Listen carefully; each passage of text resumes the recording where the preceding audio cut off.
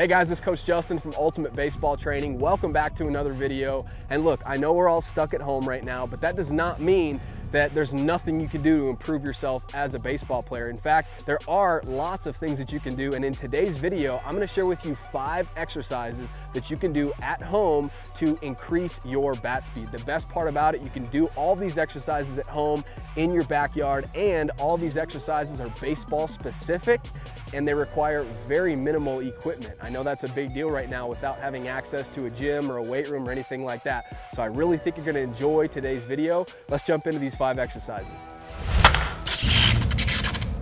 So the first exercise we're gonna be doing, this one's extremely baseball specific because we're actually gonna be swinging the bat. This is called overload underload swings. It's one of the best ways to increase your bat speed, regardless of, if you're at home and you're locked down, or if it's just any other time where things are a little bit more normal, right? Overload underload swings, if you're not doing this, you're gonna wanna add it to your routine. So the way it works, it's pretty simple. You can do dry swings, you can do swings off of the tee, you can do soft toss, front toss, BP, whatever, but basically what we're doing is we're swinging with our regular baseball bat, and then you're going to want to find a bat that's a little bit heavier than the bat that you would traditionally use in a game, and you're going to want to swing that, and then you're going to want to swing a bat that's a little bit lighter. So I know that you might not have a million bats laying around at home, but try to find one on the lighter side that, hey, maybe you used it a couple years ago, it's a little bit too small for you now, it's too light. That's great though for this exercise, use that. And then maybe you've got a bat that's a little bit heavier, or it's waterlogged, or whatever the case may be, that could be your bat that's a little bit heavier. So the goal is to, you don't want to be swinging something that's ridiculously heavy or one that's light as a feather. The goal is to get it just a little bit heavier than the bat that you're going to be using in your game, or a little bit lighter than the bat that you're going to be using in your game. But do, dry swings if that's all you have access to. If you have a net though in your backyard or whatever, take some swings with the heavy bat off of the tee. Take some swings with the lighter bat off of the tee, and then obviously you want to finish up with your regular bat that you'll be using in a real game. But this is one of the single best ways to increase your bat speed, and you can absolutely do this from home. So let's move on to the rest of the exercises. For the remaining exercises, you're gonna need access to a medicine ball. So hopefully you have a med ball laying around your house somewhere. I wouldn't get too hung up on what kind of medicine ball you have or the particular weight. This one that I have here happens to be 10 pounds, but if you got one that's a little bit heavier or a little lighter, or one that, it's not your favorite, use it. Now is the time to be resourceful, okay? And to be honest with you, this medicine ball that I have here, it's, a decent weight, but it's actually, as you can see, a really small medicine ball. I actually prefer the larger medicine balls and the softer ones. They make, baseball specific exercises like these a little bit easier to do, but hey, I'm not complaining, right? Because I'm being resourceful. I'm using what I've got. That's what I encourage you to do during this time as well. Okay, so this first exercise, the last exercise we did was extremely baseball specific, right? Because we're actually swinging the bat. This is another one that's extremely baseball specific, and it's called rotational med ball throw. So pretty self-explanatory. We're going to be throwing the medicine ball, and we're going to be doing it in a rotational manner. And how is that baseball specific? Because everything we do on the baseball field, or at least a lot of what we do when it comes to hitting and throwing, there's a rotational component to it, right? So we're really working our baseball muscles here, okay? So I love this exercise. If you're not doing it, incorporate it into your routine. The way it works is you're gonna have your medicine ball, you're just simply gonna put it out in front of your body like this. I'm a right-handed thrower, so I'm actually going to load up by bringing the medicine ball to my right side. Same as in my swing, I would load like this. So I'm gonna bring it from the center of my body here to my backside. I'm gonna load, and then I'm gonna explode and see how far and how hard I can throw this ball this way, okay? So out in front like this, back, explode, and see how far and how hard I can throw it, okay? And that's a common mistake. If you've got a wall right here, a concrete wall, that's really beneficial because you don't have to chase the medicine ball back and forth. But a problem I see with players who do this when they have a wall is they kind of sit here like this and they just do it almost half speed because they're almost worried about catching the medicine ball instead of getting every ounce of energy that they can into their throw. So if you've got a wall, that's great. You don't have to chase the medicine ball, but just make sure every single rep is a quality one. You wouldn't swing half speed like this, so why would you do that during this drill? Okay, so do a few reps going, the way that you would actually swing.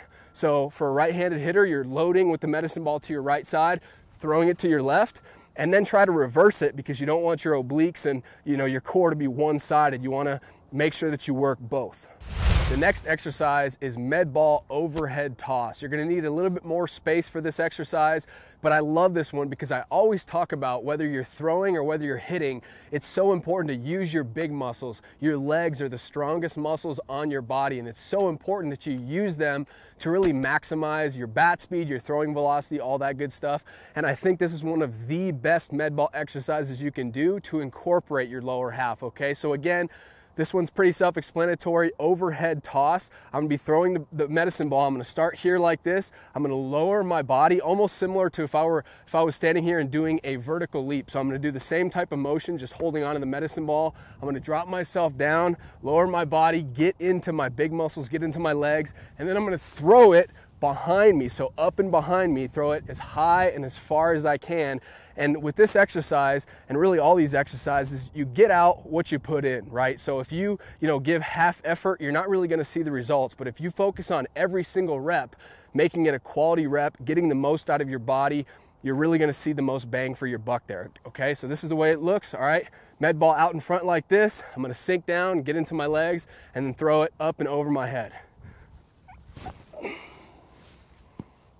All right, so now for the next exercise, you can actually get down on the ground. We're gonna be doing med ball Russian twists. I'm a big fan of any sort of core work that you can do that incorporates rotation in it, because that's great for your core, your obliques.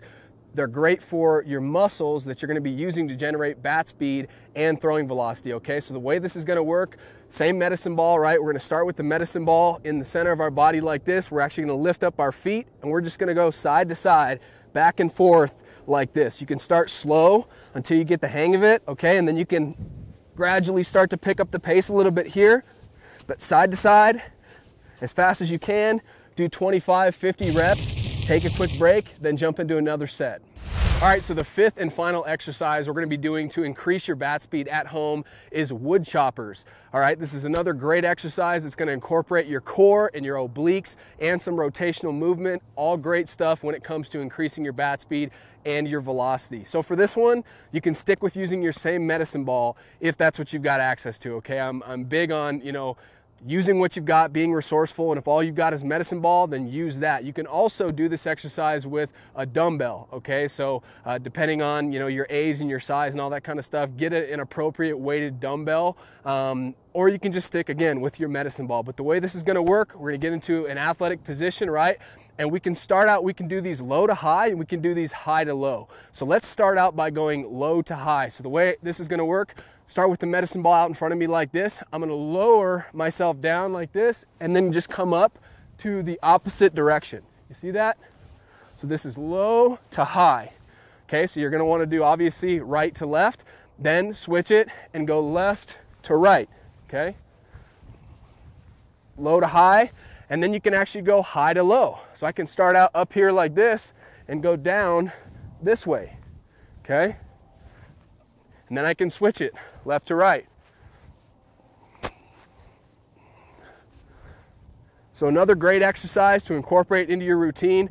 Great for working your core, your obliques, your baseball specific exercises. If you do all these exercises, I guarantee over time, they're not gonna work overnight, but over time, you're gonna see drastic improvements in your bat speed.